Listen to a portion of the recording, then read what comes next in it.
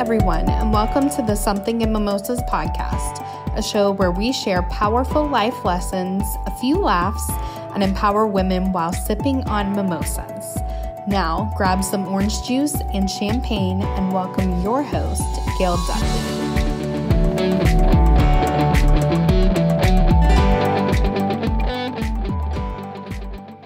Well, what's up, everyone? This is Gail Dudley, your host of Something in Mimosas. How are you today? I hope you are enjoying the week, and I don't want to delay, so let's get started. Once again, we're going to start with that mimosa recipe. By now, you know when you join this podcast, you should have your mimosa in hand, along with pencil and paper or your smartphone or computer, laptop, or tablet, to take down notes for the upcoming mimosa recipe. Today, I want to call it Give the People What They Want Mimosa. Yep, that's the name of the mimosa. I've made that up. It's called Give the People What They Want Mimosa. So just write it down, y'all. Give the people what they want mimosa. You're going to have some strawberries. You're going to have some blueberries. You're going to have some raspberries. You're going to have some lemon slices. You're going to have some orange slices. And you're also going to have some mandarin oranges. Yep, you're going to just have a fruit. If you want to put some pineapples in it, then put some pineapples in it. Whatever you want to do. If you want to put some mangoes or some peaches, you want to do that too. You're going to do this in a punch bowl.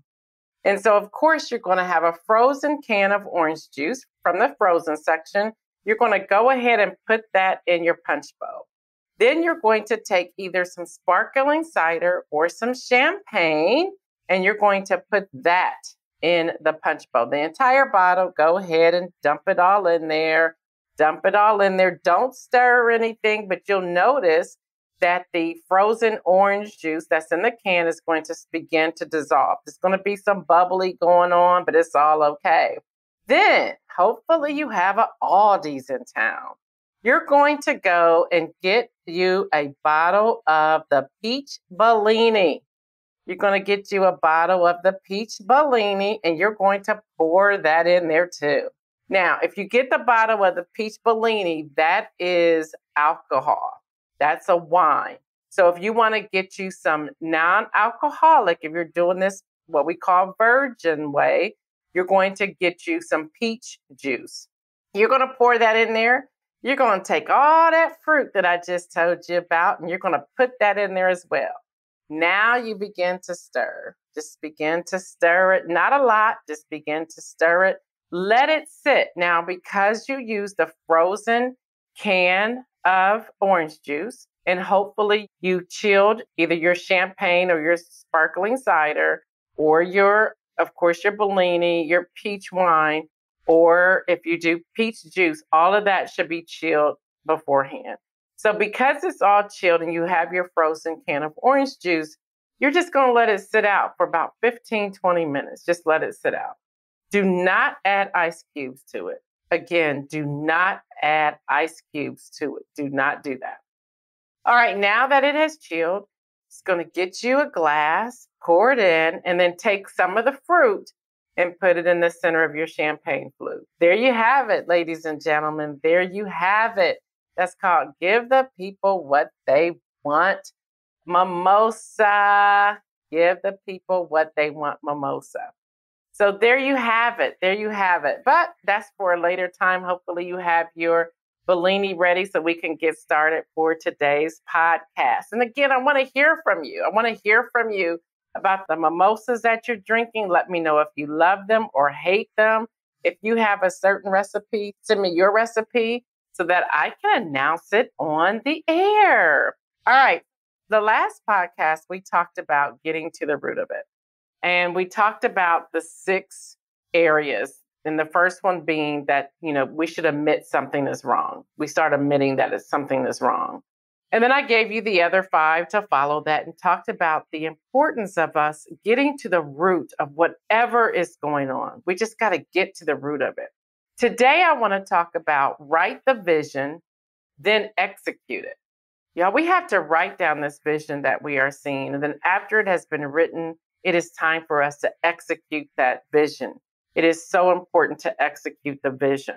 Again, and by now you know I am a Christian woman. I am a believer of Jesus. I want to use the scripture, if you don't mind, out of Habakkuk chapter 2, verse 2.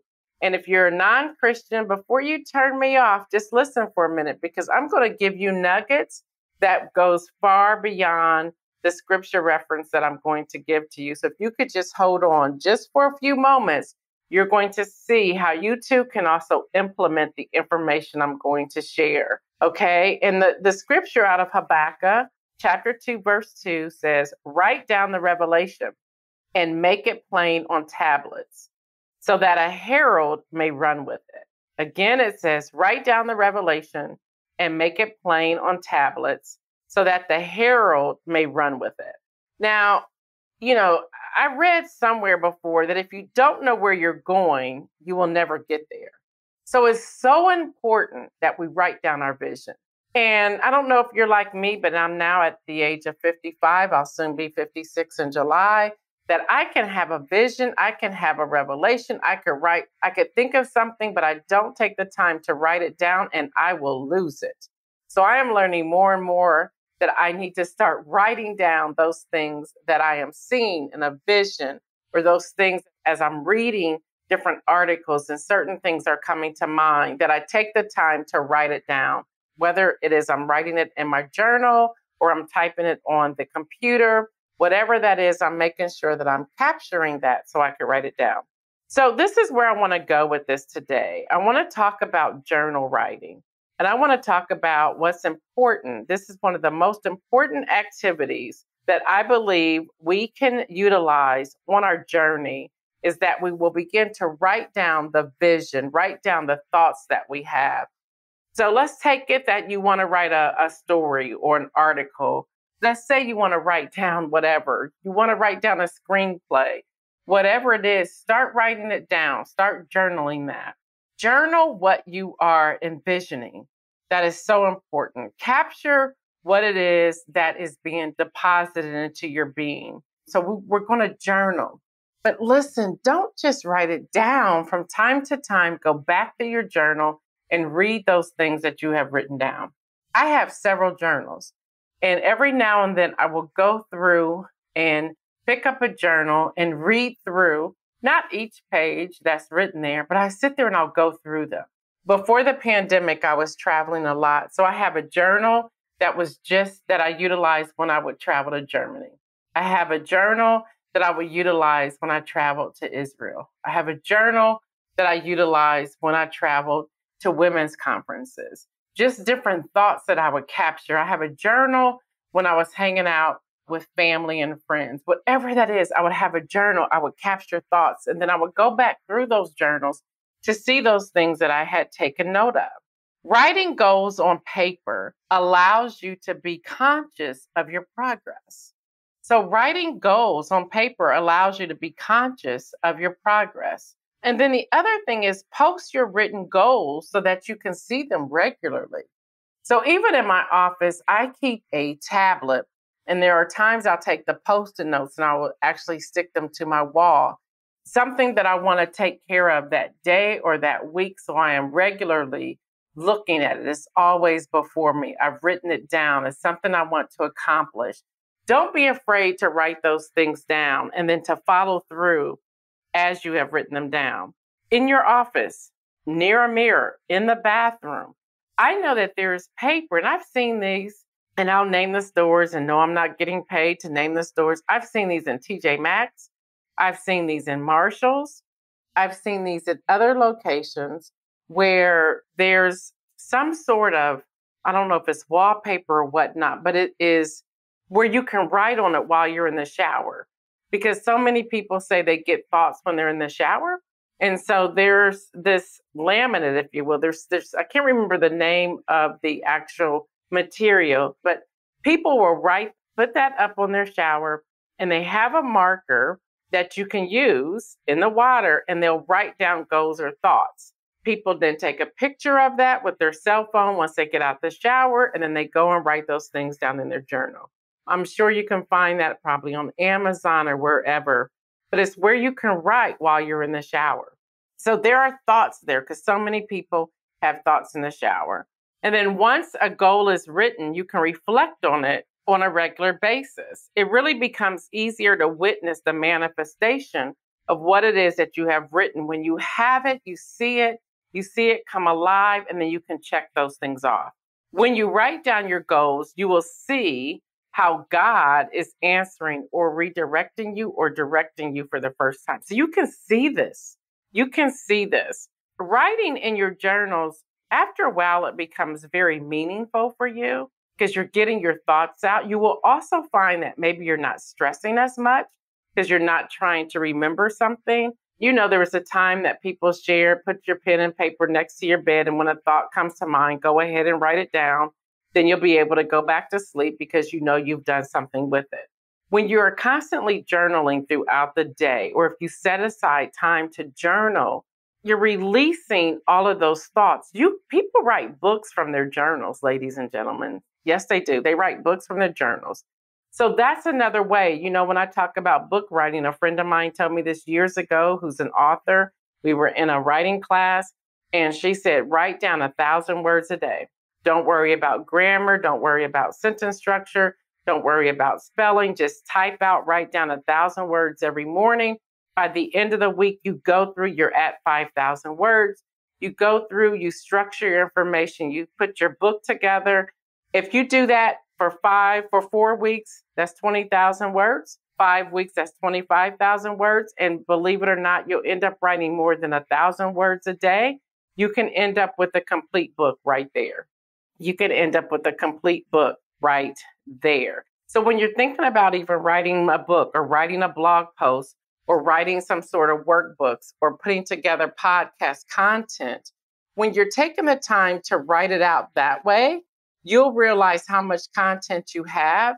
And today, with people doing remote work, homeschooling, things are different. People are looking for books on how to. This can become your how-to book. This can become your how-to book, especially if you're being transparent in your writing. Writing in your journal becomes really meaningful to you. Writing your goals will help you stay focused each day. And last week, I was telling you about my book, The 49 Days, 7 Weeks, Getting to the Root of It. There's a section in the book where I talk about what I'm sharing with you right now. Some of you have written in or called in and said, hey, I was able to hear that podcast. I picked up that book. I grabbed your PDF that you offered. Thank you so much. And how life is already beginning to change for them, even after 1 week. Yeah, it starts somewhere. So this is what I want you to do. I want you to start by envisioning your goals. You know, on this podcast, I talk a lot about our goals and our dreams. And I'm hearing from so many of you saying that now that you're hearing me saying that regularly, you're keeping up on it. And you're seeing a transformation, you're seeing a transition, and things are happening for you. And I want to say congratulations to all of you. And understand we are in this together. We are absolutely in this together. So that's what this podcast is all about. We always talk about something. And while we're talking about it, we are sipping on our mimosa. So go ahead, stop what you're doing right now and take a sip of that mimosa and just see how refreshing that is. And get excited about saying, okay, these are my goals. Especially now that we're ending the month of March and we're going into the month of April and we're going from one quarter into the second quarter of the year, this is our opportunity to write down goals. Every 3 months, we should be writing down our goals and writing down our dreams. And even as we are writing those down, something that I do when I'm doing different masterclass, now that they're all on Zoom, I do what I call Life Look. Life Look is where you take a quick look back over the last 3 months and you say, okay, what did I do? What did I complete? What was successful? Where do I need to strengthen? Where were my weaknesses? And how can I do the next quarter differently? So what I want you to do is take a look back as we're writing down our goals. We're writing the vision and then we're going to execute it. I want you to just pause for a moment and think back, okay, from January the 1st, to where we are today. What has been working for me? What did I accomplish? What are some things that I wanted to accomplish and maybe I did not get to accomplish those things? Those things will become the priority of your next quarter. Those things that you're like, I needed to complete this, but I was not successful in doing it. Don't beat yourself up. You're just going to move that to the priority list of this next quarter, which is April, May, and June. So that will be the first thing you tackle in the month of April, so that you're bringing that to a completion. So you want to do a life look. You want to look back and see, okay, what did I accomplish? And you want to write those things down in your journal, that these are some things that I accomplished in the first quarter of 2021. And then write down beside that how you feel about accomplishing those things. What does that do for you? How does that excite you? How does that motivate you? And then take a few moments to write down what it feels like not accomplishing some of the things you had hoped to accomplish. But don't stay there long, because remember, that's going to become your priority when you're looking at April 2021. Okay, so that's what a life look is. If you want the entire kit on what a life look will do, I do one-on-one coaching with that. Feel free to reach out to me, schedule an appointment to do so. You can do that from my website, which is www.gaildudley.com. Again, that's www.gaildudley.com. And that's Gail, D as in David, U, D as in David, Ley. So Gail, D as in David, U, D as in David, Ley.com. You can look there, look at the services, or click book now and then book that section with me. We will go over that. We will go over that. And trust me, people have a blast going through that. It puts some structure to what it is that they're doing, and it does make life easier. And I did it years ago, and I still do it today. And I continue to do it because the method works, and it's something that I designed. So you have life look. Next thing, as you're writing your goals to help you stay focused, you want to envision your goals. You want to complete what I call a faith portrait, not a vision board. This is a faith portrait. This is something you can do on your own, but we can also do this on a one-on-one session. But on your own, you want to go get a poster board. You really don't need a poster board. You can really do this on an 8.5 by 11 sheet of paper. You go through a magazine. Yes, you still go through a magazine today. You don't have to use it with the glue in the magazine. And you're going to say, this sounds like a vision board. It's not. It's something totally different. You're going to go through. So let's say that this quarter coming up, or still this year, you want to make X amount of money. You're going to write that down on your faith portrait. The money you want to make. You want to absolutely write that down. When you're writing that down, you also want to determine, what is your worth? What are you valued at? What is your, and not that we're going to do an hourly package of anything, but what is your hourly pay? What is your hourly worth? Not what you're currently making at your job, but what is your hourly worth? Are you worth $150? Yep, I'm sure you probably are. Some of you are probably worth $500 an hour. Others of you who are tuning in are probably worth $1,000 or $1,500. Some of you may be worth $10,000 an hour. And do not be shy about listing what you're worth. Identify what you're worth. And the reason why you're identifying this on your faith portrait, because I want you to be mindful of the time that you waste. Because what you're doing is that you're wasting that hourly fee. You're wasting that. And that's why I have you do this. So on your faith portrait, this is what I'm worth. And then on that faith portrait, you're writing down, this is what I currently make per hour. If you want to look at it as an hourly, this is what I choose to aspire to. And this is where I want to go. So looking at this in this upcoming quarter, the second quarter of the year, what steps do I need to make? This is what you're going to write on your faith portrait. What steps do I need to take to make sure I am meeting my hourly worth? And what does that look like? This is all going on your faith portrait. When your faith portrait, let's say you've been wanting to go from renting a home to owning a home. Well, on your faith portrait, you want to write down the amount of debt that you currently have. And from that amount of debt that you currently have, what is your plan of action? What is your plan of action to begin to get that debt down? What does that look like? So what are you going to do in the second quarter to start tackling that? Then you're going to carry that over to the third quarter and carry that over to the fourth quarter. Will you be able to get that done by the end of the fourth quarter, or are you looking at going into 2022? And here, it's okay if you go into 2023. I don't know your amount of debt. So this becomes a part of your faith portrait. By faith, I'm going to make sure that I become debt free. On your faith portrait, you may say, you know what? I've gained weight over the pandemic and I want to lose so much weight. On your faith portrait, you put down your current weight and then you put down where you want to see yourself at the end of the second quarter, third quarter, and fourth quarter. If you want to start eating healthy, you want to put that on your faith portrait. I want to begin to eat healthy. And here are some things I need to implement. I need to start backing out sugar. So maybe you'll start with no added sugar. And then maybe you get to a point where then you won't have any sugar at all. Maybe you want to get away from fast food or processed food. All of this information you are putting on the faith portrait. So the reason I say you can use a magazine, you may want to glue some images, or you just may want to write, or you may want to doodle on this faith portrait, whatever you want it to look like. Again, the entire faith portrait, how you can do that is in the book, Getting to the Root of It. But if you want to do it more specialized, and you want to do a one-on-one consultation with me, again, you can go to my website, which is www.gaildudley.com, and book a 1-hour session. You don't need to have more than 1 hour, and not unless we get into some things and you decide, hey, I kind of want to meet with you on a monthly basis. You can do that too. But this is just to get you started. So you complete your faith portrait from your goals and what you have visualized, things that you want to tackle, things that you want to get to. And then this helps you, again, stay on track with your goals. And when I use the word faith portrait, I want you to pray over your faith portrait. And I want you to ask God to help you. And again, those of you who are tuning in and says, well, I'm not a follower of Jesus, that's okay. That's okay. What can you pull from this to help you in your daily walk to get your schedule, your faith, your portrait, some things you want to take care of, your life look, some goals, some objectives, and taking time to journal? I want you to utilize this as well. Now, y'all, journals are powerful means of reflecting, of processing, and living through each day. That's what a journal will do for you.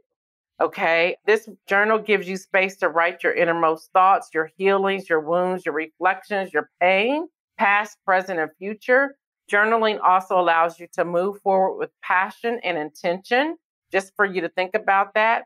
Writing and reflecting in your journal gives you an opportunity to experience, what we were just talking about, good health, being willing to deal with past situations and healing, looking at that amount of debt, looking at that number and working through that. It's stretching you. It's saying, I want to own a home. I want to buy a new car. I want to go back to school. I want to help my neighbor. I want to become a philanthropist, whatever that is, it can help you there.